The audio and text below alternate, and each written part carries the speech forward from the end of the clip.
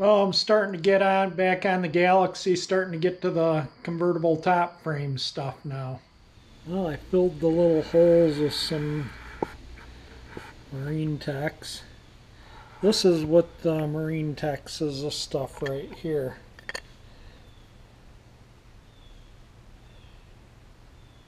It works great. This is the catalyst. It's a two-part. So one part, or well, you put in, I don't know how to word it. Like one part of this, or 5 parts of this to 1 part of this. 5 parts of that, 1 part of that. I think is what I remember. That's what I mixed, and I just use one stick to get it out of there, and then I use the other stick to take the hardener and mix it. So I don't want to get this in there or that. You know, either one contaminate either one. And this stuff will harden up probably in an hour, so it gives you a little bit of work time. The Marine Tex is excellent for repairing cracked steering wheels. So I did get the bumper brackets out and painted. They're bead blasted, painted up. They came out pretty good.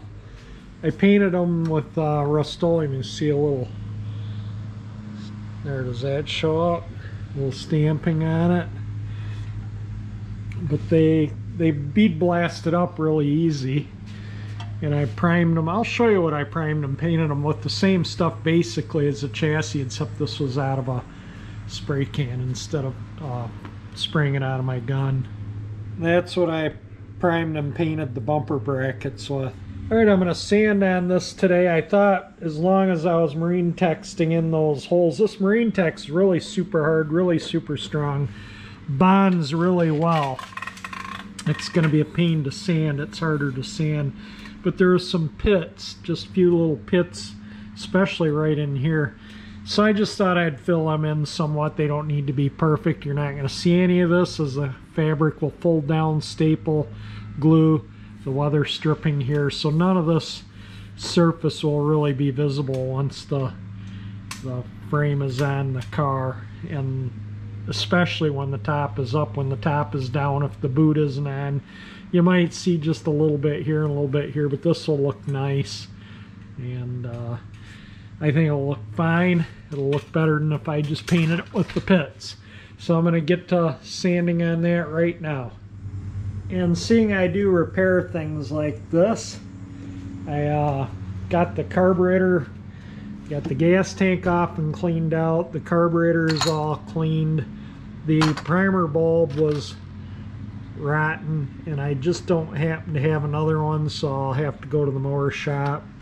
Needs an air cleaner anyway. But yeah, you can see pressure washing these things before you work on them. Keeps it from getting as dirty, that's for sure. You know, it takes a few minutes to clean it up, and it's worth it. So that is ready to get the parts and put together. The carburetor is all nice and clean. I think this is ready for prime. There's a few little pits right there in the front header, and I wanted this front header to be smooth, no burrs, no nothing, all the way across. This is what's really messed up on the Galaxie right now, is this header.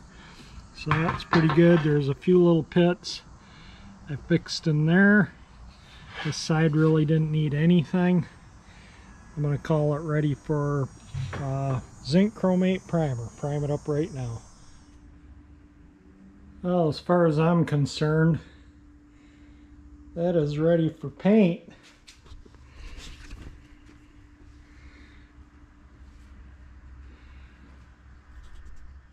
Started on the top frame and the tacking strip. This one's actually, that channel's okay. I'm going to remove all this stuff and clean it. There's screws right there, but this is one of the screws from the other side. They're both kind of broken off there, and I don't have a tap that size, so I got to run to the store. But let me show you the other side here. This side, the screws came out. The screw was there, and there was one here too. There was not one in that hole, but there was one in that hole. But I think, for the most part. And you can see where the screws are that hold the frame to the car. So that's like tacking strip material, and I'll replace all that. And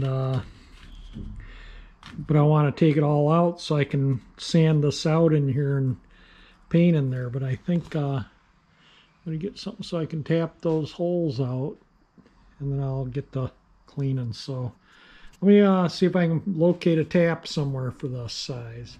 I ended up having to go to the hardware to get a tap to make sure all these holes were,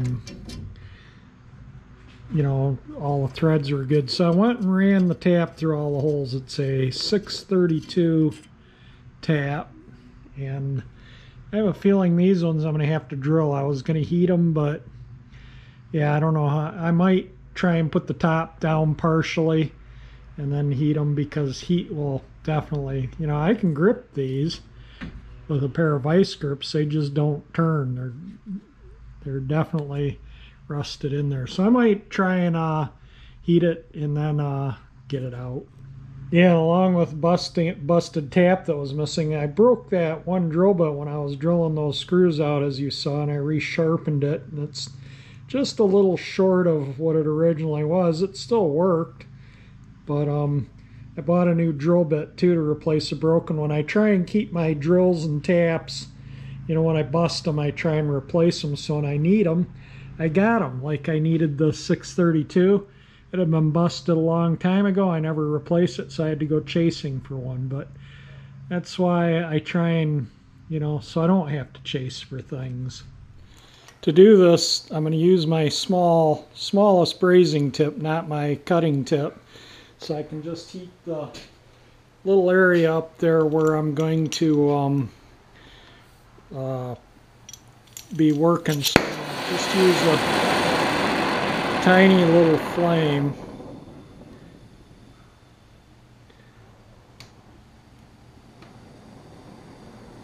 That looks like a nice little flame.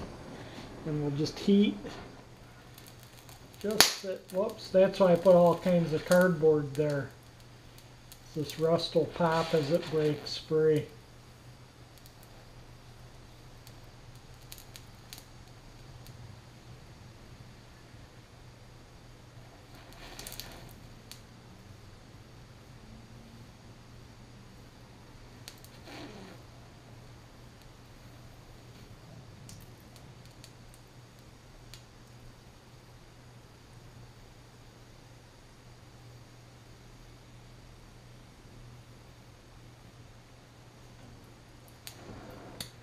Let's see if that's hot enough to undo.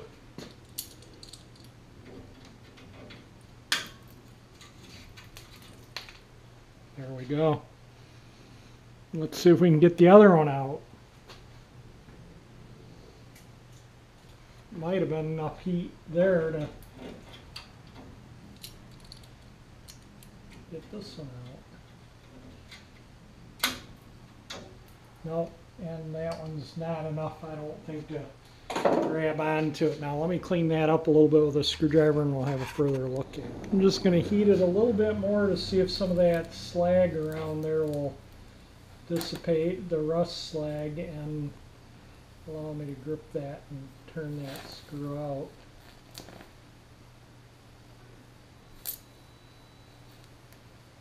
That, then we'll be drilling it. Well, that thing's cherry red. Let's see what happens here.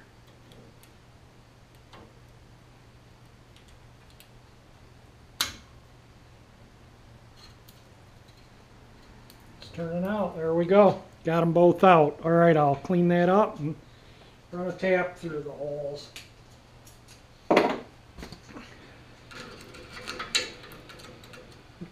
That'll clean up easier now that I've heated it up too, because it gets all that frozen stuff up that makes it difficult to clean, you know, the layers of rust, as I call it. But anyway, that I can run a tap through, no problem.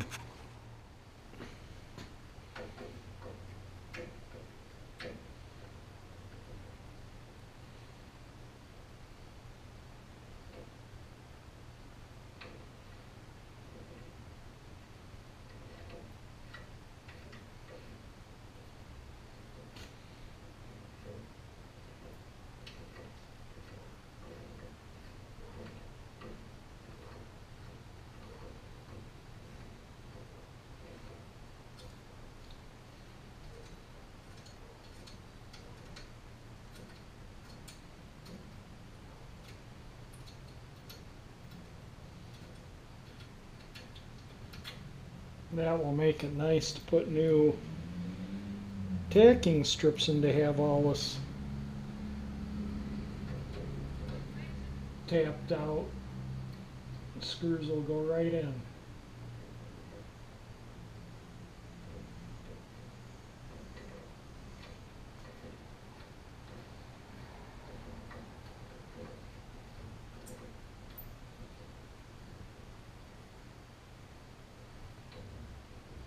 There we go.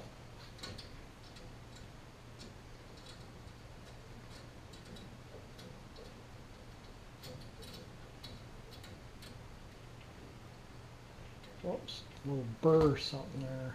Cap's held up on. Probably should put oil on the threads.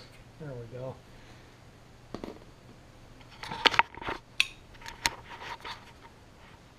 All tapped out. Alright, I went around and scraped all the loose scaly rust out with a screwdriver. Just took it and tapped it with a hammer lightly to kind of make sure this is the worst. Broke all rust free. Yeah, I could take these two screws out here and take this rib off, which I might do to clean it and paint it, but I just been leaving these on to keep the frame and this moving evenly as I need to run it up and down. But I cleaned all the foam that was still on there. I'll take some solvent and clean that adhesive off, and I got to get this, take these nuts off, get this weather strip off, and I can start sanding the frame out. But I got a present today, and I think we're going to open it up. Sitting right there. This is what we got here. These are the rear aluminum moldings. These things are really, really nice. Yeah. They're flawless. They really, really look good. They'll look good on the car. These are the front ones, and these are heavier because they're stainless steel or not aluminum. And I'm gonna save the box that these came in, because I'm gonna put the original ones, I'm gonna straighten them up and get them re-anodized. Eventually I'll get them re-anodized, but I'm gonna straighten them up and maybe over the winter, not now obviously, but over the winter I'll straighten them and look into getting them redone and sell them to recoup the cost of these. These were not cheap by any means, but they needed to be replaced. I mean, the original ones wouldn't do the car justice, having dinged up trim around there. Can't have that. By the way, these were extremely well packed, and yeah, they're from Bruce Miller. And I'm putting them back in the box because, you know, I got a little bit to do before I'm ready to put them on. I got the rocker panel moldings right here, and I gotta go through and polish some and repaint the black, and you know, I'll get all that on at the same time. I'll put the moldings, all the body stuff. It'll be a while. I want to get focus on the convertible top right now. Yeah, there's the original ones. So yeah, at least I got them, so when I get ready to put them on, they're ready to go on, which I need to find new screws, the original screws. These are the original screws, and there's two different styles of screw here. I think this one's like the original, and that one there might be a replacement, but because the majority of them, well, I'll go by what's the majority of, but there's little tiny, maybe these smaller ones are the correct ones, but these won't do those new moldings justice, so I'm going to hunt up a new set of screws for the trim. I just sanded all this just to make sure there's no sharp edges there. There's like a pad that goes on here before the top goes on, you know, it kind of goes across, and but I just wanted to make sure that nothing was going to get torn. So because that's lip, see how there's a lip there, or curved over, see how it's kind of disappeared there. I mean, I might take this off the car and run a bead of weld down here on each side and grind it out to kind of mimic what was there, but I'm also thinking it's not worth it. I don't think it'd be worth it. I don't think that's gonna cause any issues. And I did get the last of the weather strip off on both sides.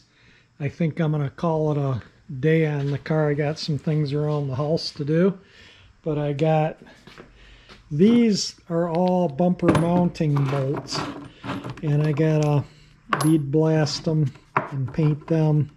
So maybe I'll work on them a little bit today between things I got to do around the house, and get this thing. I think I'm going to back the car out to sand, and I can just blow everything off with compressed air as I do, and you know, save making too much of a mess in the car. Got all the bumper bolts blasted and painted. So this too, they're the front bumper bolts. Yep, lots of stuff hanging. So anyway, I'm going to call it a day on the car anyway. If you like the video, definitely hit the like button. It certainly helps. And if you want to, if you like my channel, want to subscribe to it, hit that 348 engine icon. And thank you for watching my videos.